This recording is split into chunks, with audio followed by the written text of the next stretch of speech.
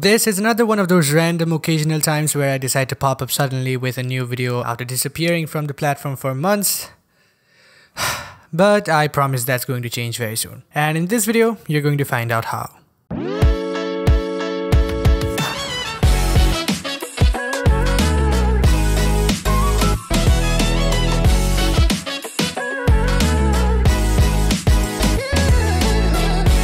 Yeah, so now I'm going to explain to you what's actually going on here. If you're not new to my channel and you've seen my older videos, you'd notice that I always record in my living room. In fact, I had my entire desk set up there, but of course, it being a living room, I was constantly interrupted during my recordings by guests. And there was overall a lot of noise coming from the outside because it's all glass and there's nothing to really absorb all of that noise. But I still kept recording there because that room had the best aesthetics and also sounded way better than the other rooms in the house because it was large, had a lot of surfaces to diffuse the sound, and also had curtains all around to absorb the reverb. I really stress the importance of good audio in my videos because it really levels up the production quality of the final thing and also makes me seem way more professional than I really am. Now, being the second child with no privacy whatsoever, I never really had a room of my own. I slept in the same room as my sister before, and after she got a room of her own, I still slept there. But it really wasn't a great room to convert into a studio because it had 4 doors, so it was not good audio at all. Well, comparatively anyway, because the old living room in our house,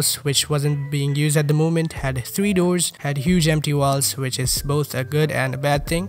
Good because I can get crazy with it and decorate it however I want to in the future because there's lots of headroom to experiment. Bad because bare walls are notorious for reflecting sound, and that means a lot of reverb.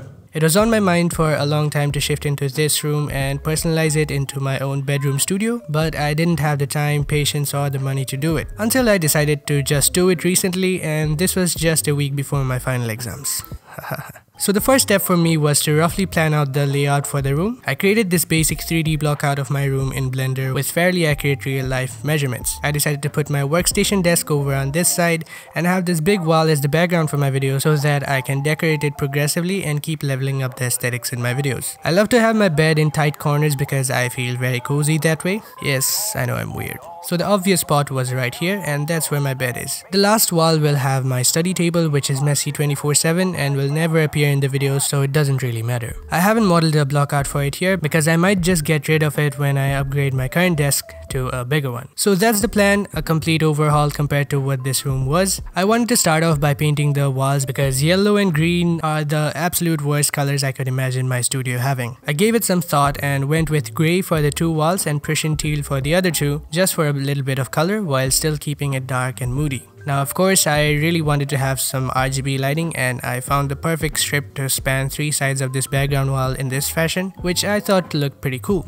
It's controlled using an app, and you can also link it to Google Home to control it using your voice. For the installation, instead of directly putting on the RGB strips on the wall, I bought these RGB diffuser channels off of Amazon, which is basically a set of 10 1-meter aluminum channels with this milky white plastic channel that goes on top of it to diffuse the light and make it less spotty and more like a continuous neon light. Looks great on video, even though some of the spots are still kind of visible in real life, but it's still better than putting the strip directly on the wall. Now, this was just the accent lighting, just the flare. The key light that I'll be using in my videos is the one that I showed in the intro, which is the Godox SL60. I also got a softbox to diffuse this light further and get that really nice soft lighting in my videos. So visuals wise, we've got the basic stuff down. I'll probably be getting some lamps and other practical lights to make the lighting even better in the future, but this will do for now. And of course, as I keep decorating the walls in my room, it'll start looking more personalized and homely. Now, audio wise, we're not doing that great yet. I researched for some time on this topic about the different acoustic treatment options I had on a budget, and I decided to go for acoustic panels in the end. But instead of buying those ready-made ones, I just bought 6 slabs of rock wool, the insulating stuff that goes inside the acoustic panels that actually absorbs all of the sound. Basically, you can make your own acoustic panels by creating wooden frames to put your rock wool inside and then cover up both the sides using an acoustically transparent fabric such as linen, muslin, or burlap. Anyway, I planned out how I wanted the 6 acoustic panels to be laid out in my room with my friend Tech, and this is what I came up with in the end. This is the best layout I could think of that looks good while still having maximum effectiveness, as I've learned by watching numerous videos on this topic. The idea is that since I'll be recording sitting in front of my desk the majority of the time, I need to treat the first reflection points, which are directly in front of me on the wall behind the desk. I kept the spacing here and put 2 panels on the opposite wall to treat the parallel waves. For reference, each panel is just 4 feet by 2 feet in size. I'm also planning to put up thick curtains covering each door to further absorb the reverb. This should already be enough treatment, I believe, but if I still get a lot of reverb, I'll be installing some bass traps at each of the 4 corners of the room. That definitely ought to get the job done. Now, since I had zero carpentry skills, I thought it would be a good idea to just hire someone to help me make the frames, after which I should be able to take care of the rest. For the fabric, I chose muslin for the front part, which would allow the sound to pass through relatively easily, and also had this dark color which would fit my room the best, while also not being too visually transparent. Something like burlap probably would have worked better, but it only came in beige, red and green colors, which I really wasn't a fan of.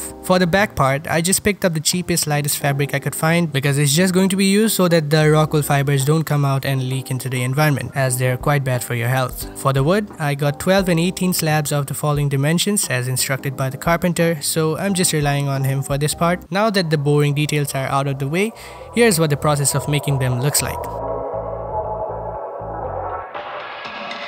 Tired of messing around with the F-boys.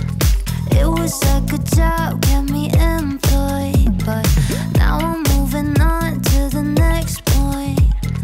Try to date a prince instead of a simp, yeah.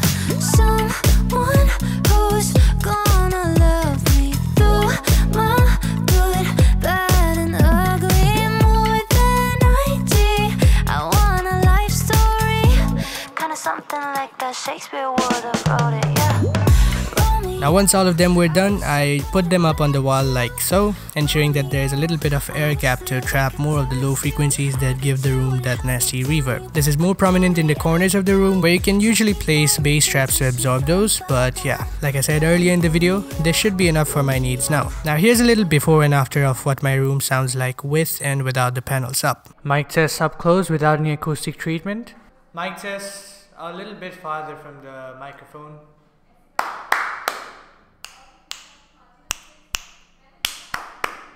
Ha! Ha! Mic test up close with acoustic treatment. And now I'm a bit farther from the microphone.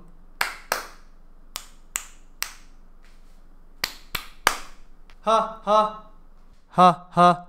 Now that covers the audio part as well. I haven't bought the curtains yet, so it still isn't complete according to my plan, but this already sounds way better than before in my opinion. And if I ever need an even higher quality recording, I always have that pillow and blanket audio boost that I've been using for my videos where I don't show myself. Speaking of which, it's time for the final reveal. I'm just kidding, guys. I did one of these rickrolls on April Fools and everybody was so pissed at me for getting them all excited about a new upload and then just disappointing them with a rickroll. But yeah, this is what it looks like. I kind of like this angle, so I'll probably be using this one for most of my videos. But you know, I might switch it up occasionally once my room is complete, just to keep things a bit fresh. I still have a lot of upgrades left, primarily the desk, because I'm not really finding this one very spacious because it's only 4 feet long. I'll be keeping you guys updated about the setup on Instagram, so if you're interested to see the behind the scenes of my videos, then I highly advise that you follow me there if you haven't already. Also, comment your thoughts down below on the progress so far, and I'll also be glad to hear your suggestions on what stuff to add to this room to make it even better, if you've got any cool ideas. Now this is basically it for this video. I'm really looking forward to using this setup in my future videos and just seeing how much of a difference it actually makes in my speed, because I really do find myself spending a lot of unnecessary time setting things up before the recording. Hopefully this setup streamlines that a bit. I might also just start doing some live streams soon, and this place will be obviously just great for it. And of course I have been using this as my bedroom ever since I painted the walls, and I have to say I find it really cozy.